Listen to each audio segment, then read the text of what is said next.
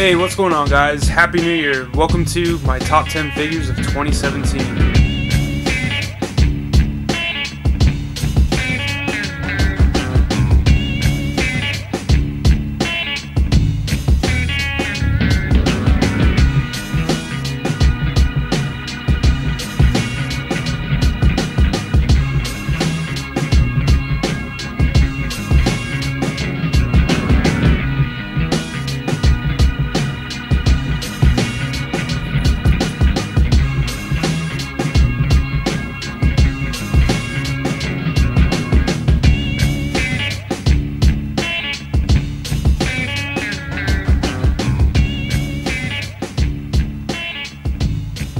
Alright guys, so as you can tell, this is way more than 10 figures, but I did just want to do a little breakdown of figures that I really liked this year, and let you guys know what I thought about them.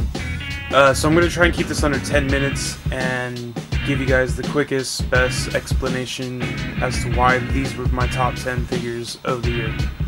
Alright, let's get into it. So I don't really collect Legos or anything, but I do buy these for my son. And these were some of the characters that I like the most out of the sets that I bought him this year. The Gladiator Hulk and the Gladiator Thor are really cool. I built that set for him and took a really cool shot of it. I enjoyed those figures, really cool. The Star-Lord's really cool. I bought the Milano set, kind of for myself, but more for my son. And the Doctor Strange, because that movie was badass when it came out.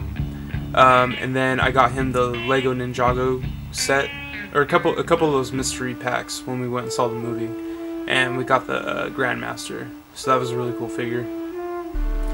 And I thought I'd include my top 5 Lego characters of the year. Alright, and these were my top 4 mini-mates of the year. I don't buy a whole lot of mini-mates, but I do buy sets when I like the characters. I was real excited to get that Weapon X Wolverine. That's a really cool character. I like the design of that costume. I was excited to get that Magneto, to have the modern Magneto in the black suit and everything. That was just really cool. I was excited to get the Unworthy Thor, the true exclusive mini-mates. And I was happy to get the Spiral from the Weapon X mini-mate sets. So those are my top 4 picks of mini-mates for the year. Alright, so my number 10 pick for figure of the year for 2017 is going to be Mezco Green Arrow. I haven't done a whole lot of pictures with him.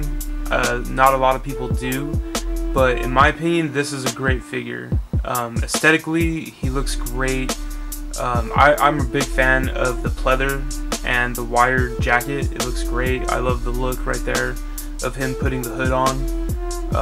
His bow is badass. His armor is badass on his shins and his forearms.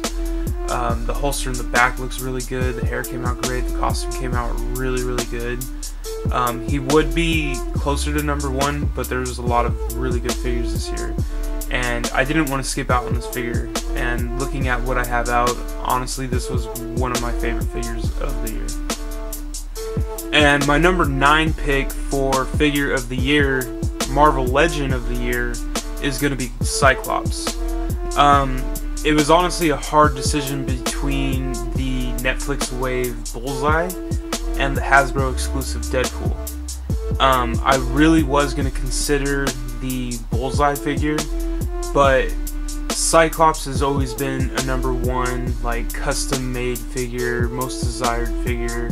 I mean, we got the classic 90s X-Men costume, which everybody's wanted, and it was on the Bucky Cap mold.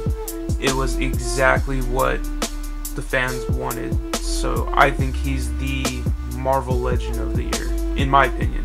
I mean, there were some really good releases this year, and there was a lot of figures I wanted to get that I unfortunately didn't get. But I'm very happy with the Cyclops. I'm happy with the costume. I do want to do that mod where they put the Old Man Logan jacket on him, but unfortunately I haven't been able to find a second one, and a lot of figures have been dropping this year. So, but out of all the Legends, I'd have to say he was my favorite just because he's such a desired figure, and he's the team leader, he's an X-Men. Thank you, Hasbro, for giving him to us. So my number 8 figure of the year is going to be Revoltech Yamaguchi Venom. I love this figure. He looks amazing in pictures. He looks amazing in person. He does such cool poses. It's really cool to have this figure. The way the mouth opens and you can move everything around, his face, everything is so cool in this figure. I know I haven't done a whole lot of shots with him, but man, it's such a cool figure to have. He had to be in my top 10. I wasn't going to exclude this figure, but definitely a badass figure. And I'm happy to have him, and thank you Yamaguchi for making him. On to the next one.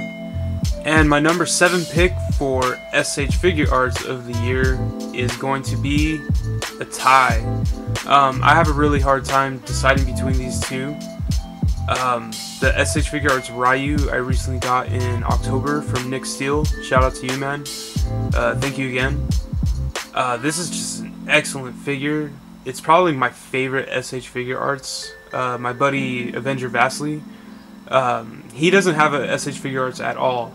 And me and Dante have been telling him that Ryu is the first figure he should get. It's the way to go. It's an excellent figure. The mold on him is great.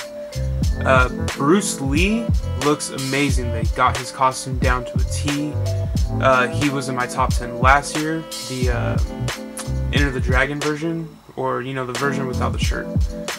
That was in my top 10 last year, and this version had to be in my top 10 this year. They gave him the shoes, the costume, and the 3D printing of the face just came out great. So I had a really hard time deciding between these two because they both came with great accessories. They both look aesthetically awesome. But these were my top 2 SH Figure Arts of the year. Again, I'm not rich. I can't buy every single line that SH puts out. I do like to get what I can when I can. I picked up more Yamaguchi and Mezco this year than I did SH Figure Arts. So yeah, on to my next one. And my number 6 pick is going to be Articulated Icons Solitaire. I had a hard time deciding between the ninjas, but it's kind of obvious when you have Solitaire. He kind of shines above my ninjas. Unfortunately, I did not get any of the samurais. I got 3 red ninjas, 1 black ninja, and Solitaire. That was my pre-order. I had ordered it, I want to say 4 months before they closed it, and I was sweating getting more, but that was the most I could get at the time. Out of all of them, Solitaire is my favorite. The articulation is great on these figures. I've loved all the shots that I've done with them. I use Solitaire in probably all of them. Articulate Icons did a great job this year. I'm a little disappointed in them, but overall I am very happy with them. Disappointed because the articulation could have been a little bit better. As far as the abdomen goes, and just some small things, some small gripes, not even a big deal. But I love this figure, I love the line, and I really hope they continue to grow. So let's go ahead and move on to my next one. And my number 4 pick is going to be the Mafex Nightmare Batman. So I really love this figure. The jacket looks awesome, his gloves look awesome, everything does. I like that it has the Batman suit underneath the jacket and the military pants. He came with a pistol, which is really cool, and the AK, which is awesome. I wasn't a big fan of the movie, but I am a big fan of this figure.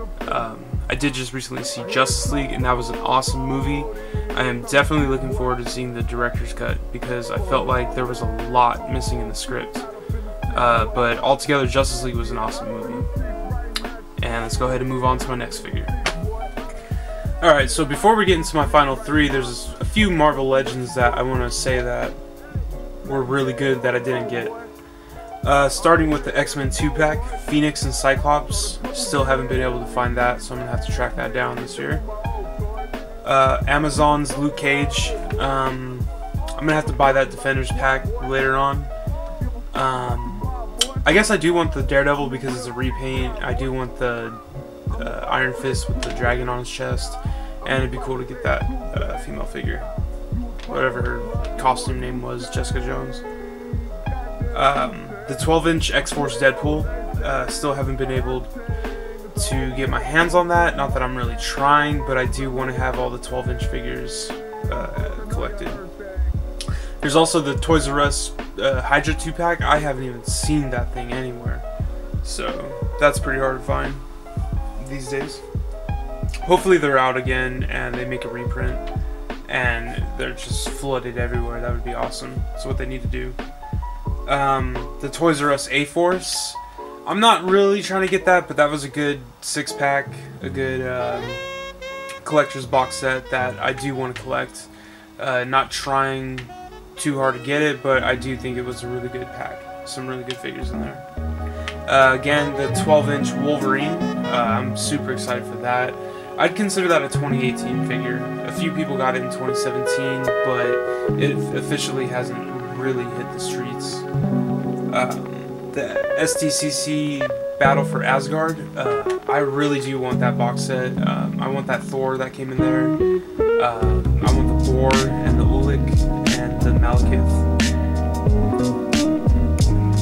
So as far as some other toy brand goes, I do have the Mezco Deathstroke on pre-order.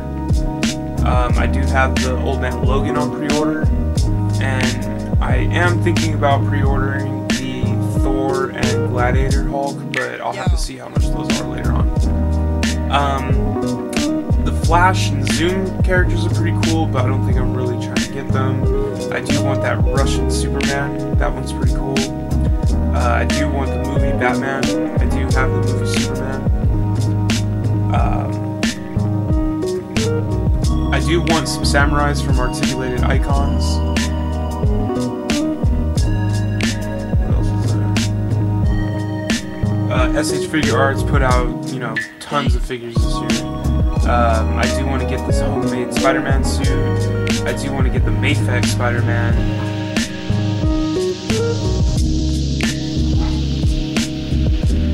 And there was a bunch of 3A stuff that came out that I do really want to get. The Blind Horseman, the Horse, the UK guy with the jacket, a bunch of those figures I'm dying to get my hands on. But they're so hard to come by and they're so expensive. And my number 3 pick for figure of the year is Mezco Punisher. I bet this is figure of the year for a lot of people. He comes with so many accessories. The head sculpts alone add so much character to this character, and the fact that he comes with real cloth, the armor, the gloves, the boots, it's just everything works perfect with this figure. I'm very happy I got him. I got him from Boogs right when he came out, so thank you, Boogs. Shout out to ACBA. Really cool figure. Probably my number one Mezco figure that I do own. I did just get Deadpool, and that's a really cool figure.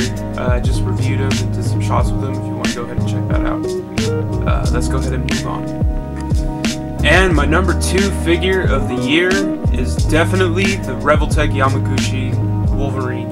This is such a badass figure. I love freaking everything about it. The claws came out great. The faces came out great. The accessories came out great. I love the joint system. And of course he looks like he's from Marvel vs. Capcom 2, which everybody wanted. Everybody has always wanted this figure. Tons of people have been taking pictures with him. I have already, and I've got tons more planned. So this is definitely deserving. And it was hard for me to pick between the number 1 and this one. But he's definitely my number 2 pick for figure of 2017. But yeah, he is definitely my figure of 2017. Yeah, he's definitely my second favorite figure of 2017. And let's go ahead and move on to my number 1 figure. And that is... my number 1 pick of the year is Revoltech Yamaguchi Magneto. This figure is so awesome. I'm so excited to have it. It's the figure I've always wanted. Magneto is always a hard figure for these companies to kind of nail, and Yamaguchi kind of, in my opinion, they did. It's the Marvel vs. Capcom 2 Magneto, in my opinion. A lot of people bitch and complain about the cape, but I'm fine with it. I actually love it. Go ahead and don't buy the figure. I'll be the only one shooting it. but I love this figure. Yeah, it's kind of hard to stand on his own without a stand. Right now I have him leaning up on a box with a cape, but that doesn't bother me at all. Again, in the photography that we're doing, that's what these figures are meant for. That's why I buy these figures. I really love the photography aspect of all this stuff. I do love collecting, but again, my room is a mess right now and I barely have anything displayed. But it's photography that I love. I love taking pictures, I love setting up the lights, I love posing, I love every single thing about these figures. But Magneto is definitely my favorite figure of the year, and if you guys don't have him already, he is worth every penny. It's definitely my favorite figure. I actually really like it without the mask. The mask is really badass, but I really like having an unmasked Magneto. Alright guys, that's going to be it for my 2017 figures of the year. I hope you liked my opinion.